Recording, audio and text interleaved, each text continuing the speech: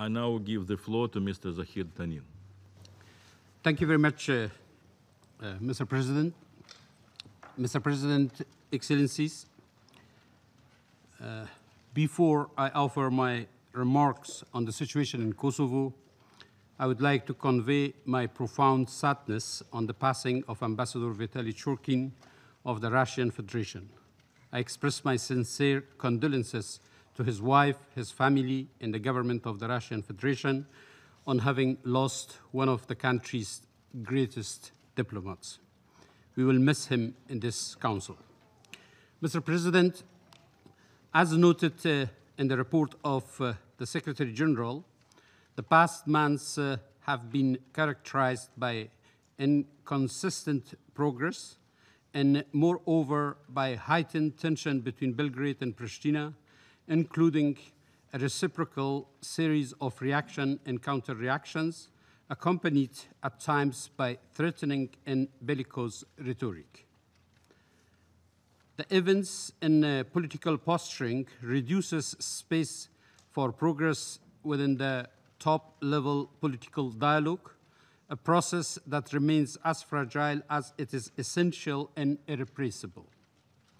During my recent discussions in Pristina and Belgrade, each side naturally expressed differing perceptions of the reasons behind the reduced quality of communication and relations, and in general accused one another of having engaged in intentional provocations. Pristina leaders perceive various actions and words from Belgrade as being calculated to undermine the objectives of the Pristina government, particularly as regards its outreach efforts towards the northern Serb majority municipalities. Belgrade leaders perceive the actions and words from Pristina as attempts to sidestep processes based in the EU-facilitated dialogue and create new realities on the ground. Irrespective of the divergent perceptions and interpretations, the facts were that a succession of events detailed in the Secretary General's report combined to undermine trust, to inhibit the space for productive dialogue, and to push the situation uncomfortably close to renewed instability and confrontation. I should note that since the issuance of the report, several other significant developments have taken place, including some more constructive ones. At the beginning of this month, partially as a response to an escalating situation, Belgrade and Pristina leaders finally met at the highest political level in Brussels under the auspices of the European Union High-Level Representative for Foreign Affairs and Security Policy. This meeting was an essential step to chart a path out of a deteriorating situation and to publicly confirm their commitment to work together. A few days later, after close consultations led by the EU Special Representative and involving various other diplomatic partners, the Mayor of North Mitrovica and the Minister of Environment and Spatial Planning of Kosovo signed an agreement to remove the wall which previously had been constructed as a part of the bridge development plan near to the northern end of the Mitrovica Bridge. It was removed without incident on 5th February. The construction has subsequently begun on a newly agreed park space plan, which addresses the concerns of all stakeholders. Most recently, Pristina has renewed calls for transformation of the Kosovo security forces into Kosovo armed forces, including the passage of a Kosovo Assembly resolution. The initiative remained opposed by the Kosovo Serbs in Belgrade, with reference to Resolution 1244, emphasizing the exclusive role and authorities of the International Security Presence, KFOR. Mr. President, in the short term, the effects of the recent stresses in Kosovo still reverberate. Trust and confidence among Kosovo Serbs and Albanians have been affected. It will take time to rebuild. Nonetheless, with the restarting of the top-level dialogue, there are signs that work is again happening towards this goal. Discussing details of implementing the future community association of Serb majority municipalities will certainly help the Kosovo Serbs to re-engage with the range of government activities from which they have unfortunately removed themselves over the past 3 months. As seen in the past, one-sided approaches or steps aimed at resolving issues that affect both sides, and indeed overall progress in the normalization process, are more likely to lead to confrontation than to positive results in the direction desired by those who contemplate such steps. There is no alternative to dialogue. The international prescriptions set forth to Pristina and Belgrade are categorical imperatives: non-confrontation, resolving issues through dialogue, and placing the objective improvement of the lives of people ahead of more limited and parochial calculations.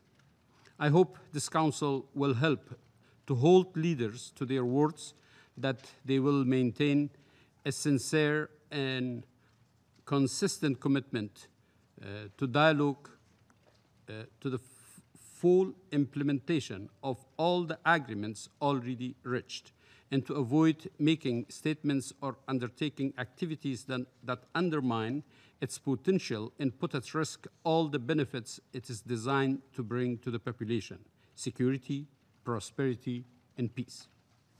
Mr. President, Kosovo's institutions continue to face daunting challenges to deliver as their leaders might wish. Political infighting persists. Disputes between the government and oppositions remain acrimonious. Disputes between governing parties are also visible, as is dissent with governing parties. Major stakeholders feel pressure to position themselves for the electoral cycles, too often at the expense of time and energy that can be devoted to governance. Belgrade is also engaged in a political campaign surrounding the presidential elections in April. It is paramount to ensure electoral politics do not disrupt vital processes and progress, the kind of progress that is only built up with sustained time and effort, beyond the fluctuations of political seasons. Normalization of relations, reconciliation, and justice all belong to that broader horizon.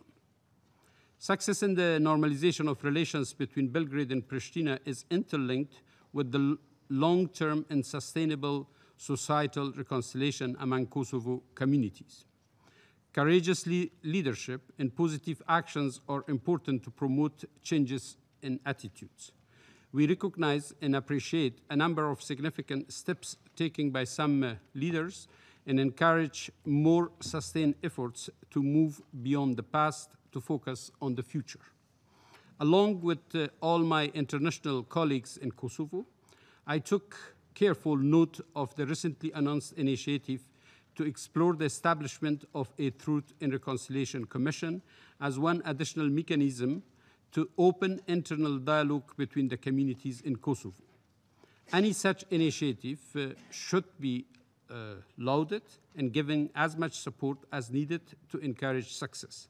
It's also important to recall that such initiatives are parts of a greater whole. The EU-facilitated dialogue itself is also one part, as is the serious work underway to provide for the many victims of the conflict in Kosovo who still await justice.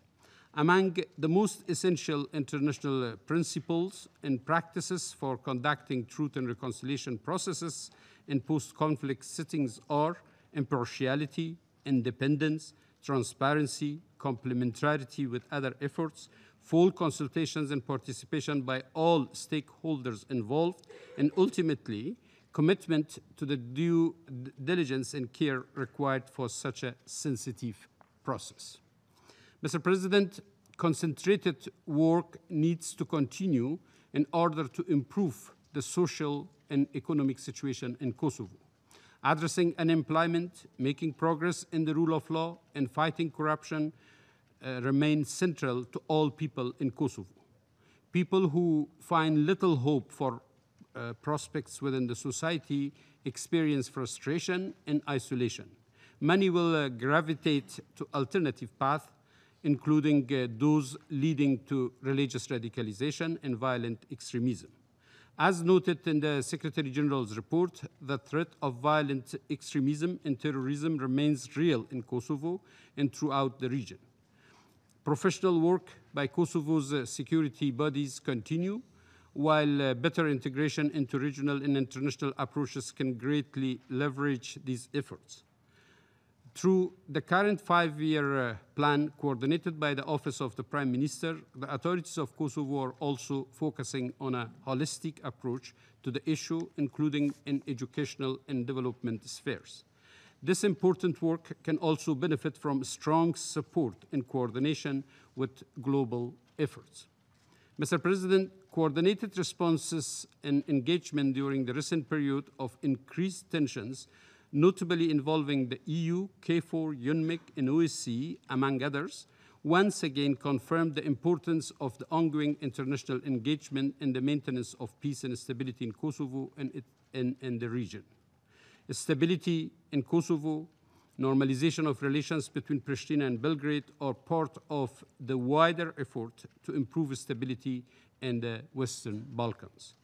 Last week in this Council, the Secretary General highlighted the danger of instability in the Western Balkans region. Any tension or potential crisis between Belgrade and Pristina cannot be seen in isolation from the challenges that the region already faces. Good neighborly relations, dedication to a common future within a united European space, a commitment to human rights and the rule of law, and resolving disputes only through the peaceful means of dialogue and compromise are essential for Kosovo as they are for the entire region. As I have been reporting to you over the past months, UNMIK has brought a newly calibrated focus to its work, providing applicable support where it's most suited, and working to ensure that the parties, the EU-centered political process, and all our international organizational partners benefit from well-coordinated and consonant partnership on the ground. And so doing, we are grateful for the close support we receive from all members of this Council. I thank the Council most sincerely for the ongoing support. Thank you, Mr. President. I thank Mr. Tanin for his briefing.